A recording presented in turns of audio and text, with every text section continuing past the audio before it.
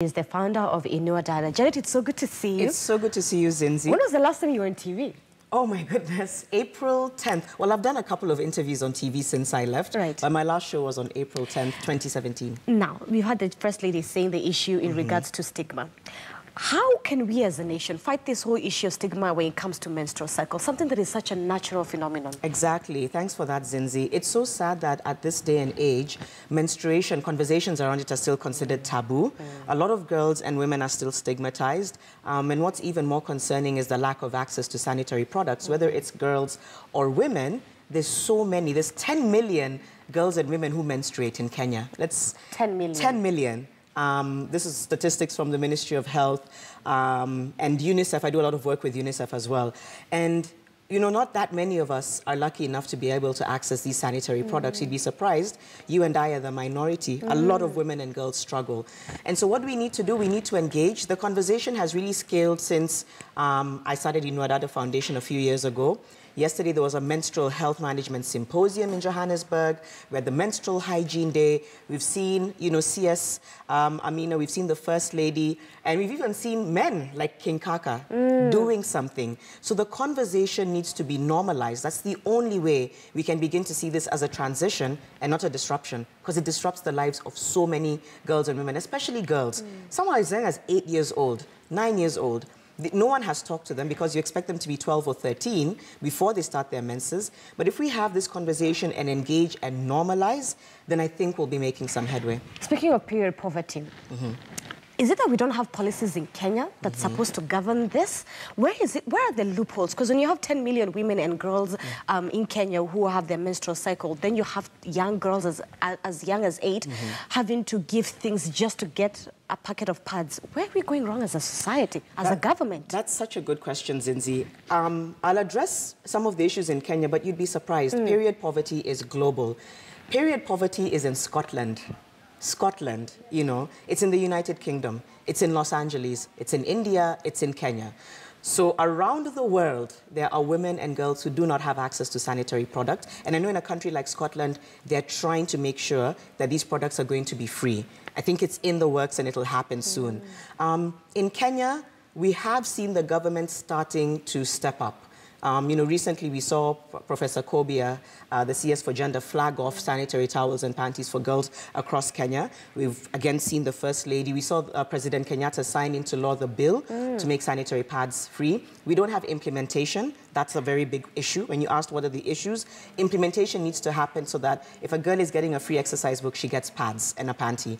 The other issue is lack of infrastructure, like, you know, sanitation. You have girls who have their period, but they have nowhere to shower, nowhere to sort of like clean themselves. Yes. Disposal is a very big issue, so you have girls and women throwing their pads in pit latrines and them filling up. So we need infrastructure around wash facilities in schools, especially. We need implementation of policy. We need to not have sanitary pads taxed in this country. It's ridiculous that they're still taxed, which kind of means they're considered a luxury good. And it's not a luxury, because at one point or another, most, if not all, women and girls are going to go through this process. And so we are seeing a change happening. The government is trying to step up, and I want to commend them for that. It still needs to be more. When you have such a huge percentage of girls, particularly in areas like in Western Kenya, trading sex for pads, that makes you realize if we don't make these pads or sanitary products, I say sanitary products because it'd be disposable pads, reusable pads. If we don't make them available, if we don't educate these girls about what's happening in their bodies, educate the boys and men, we are going to continue seeing 14, 15-year-old girls trade their bodies for pads. So we need better implementation of policy, better engagement. We need regulations, because a lot of people ask me, what about reusable pads? It's not that they're bad, but they need to be regulated. Are these girls washing them properly? Yes. If you don't, that's a health hazard for them. So there's still a lot that needs to come into play, but so far, at least, where we were 5 years ago, we're in a different place today. Okay, and we're going to keep making progress as a nation. We will. But making progress as a nation, we need men on the table. We do. We need the likes of King Kaka. So what is the role of men in menstrual health? And how, because we don't want them to be shy. Yes. They need to be part of the table and part of the conversation. How do we loop them in? I think when the girls start, so right now in school, this program needs to be, it almost needs to be compulsory. You know, reproductive health is such a by the way a lot of the time. It's just like, yeah, this is what's happening to your body. Anyway, moving on.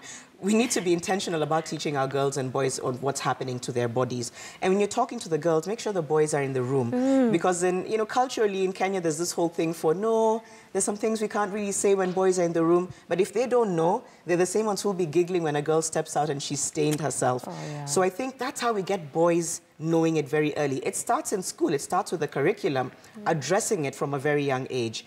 So the role of men is to support and understand that this is your sister, your mother, your cousin, your friend. All these girls in your life and women are menstruating. And sometimes it comes with so many issues, whether it's endometriosis, whether it's lack of access to products. It will affect your life if there's a woman in your life who doesn't have access, who is sick, who isn't informed. So it's great to see what people like Nkaka are doing. There's a lot of other men who are beginning to understand that, wait a minute, this is an issue. It, at the end of the day, can also affect your economy because you have girls who can't access pads, so they can't go to school. They miss out almost a month and a half worth of school in a year. So what's going to happen? They're very vulnerable to early pregnancy, to HIV, and then they're not contributing to their households in future. They can't even compete in class? They can't compete in class. You can't perform and attend school because of your menstrual period. And why should it be a disruption? Surely it's a transition.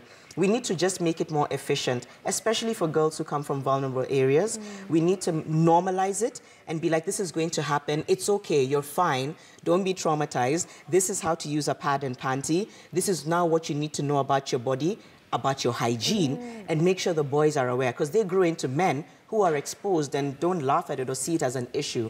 So we need to engage men when they're boys and then continue having the conversation with them. I think that's what can happen. So looping them into the conversation as early as primary. When the girls are being taught these things, they need to be there. They do need to be there. All right, so we've talked about the government's role and even the role of men. Private sector. Yeah. How can the private sector contribute to menstrual health here in Kenya and even on the African continent? So I think private sector has probably been one of the more active because they're able to maybe use their CSR. What I would probably say is it needs to be more streamlined. We need the private sector to say we are going to be intentional about dedicating some of our resources to improving menstrual health management in Kenya. So it's not just touch and go, where you distribute pads for 1 year and then you kind of like leave these girls. Remember, they're not going to menstruate for 1 year. So if possible, if a couple of them could commit and say, we want to work with girls in Kenya and we want to commit our resources, because resources is needed if we're going to improve infrastructure, if we're going to improve mentorship, if we're going to improve adolescent health. So the private sector needs to invest more. There's many of them who are doing an incredible job, but like I said, a lot of the time you find it's very touch and go. There needs to be a lot more consistency. So if the government and the private sector and people like you and I can come together, because this affects someone in our lives, then we have a normalization of this transition and we're aware of the vulnerabilities. All right, menstrual health was on 28th of May. Yeah. What are your closing remarks? No more limits, you know, and that was the theme this year. We cannot in 2018 be having girls and women have to choose between food and a pad. It can't be. It's so unfair because they need to eat, but they also need to menstruate in a hygienic manner, with dignity, with confidence. So my closing remarks are, let's all get on board in this conversation. I know sometimes we feel like these conversations they have a lot of fatigue. We keep having them. But until something is done, something that's concrete, something that's streamlined, we will have a lot of suffering. So no more limits, no more stigmatization, no more taboo. Let's come together and make sure that girls and women around the world menstruate with dignity. All right. Well, we've had it from Janet Mbugua. She is the founder of Inua Dada there, giving us an overview of menstrual health here in Kenya and really on the African continent. No more limits, you've had it, and of how we can also loop men into the conversation. Michael. All right, and well, it is definitely a conversation that needs to continue. Yes. And it's all about getting a level playing field, both for boys and girls, because you can imagine how unfair it is for boys to be going for a lesson and girls for the same lesson. They're expected to do an exam at the end of the year, yet the girl has had so many challenges in between that year, especially when they don't have just the basics for menstruation. So it's a conversation that needs to continue. Thank you very much, Janet, for joining us this morning. Zinzi, asante sana. But you know, time waits for no man, and it's time for for us to say goodbye. And like we say it here, it's a wrap. But do stay with us right here on KTN News. News Center is lined up for you from me and from a very able team. We'd like to say thank you for watching. Do have yourselves a great day. God bless.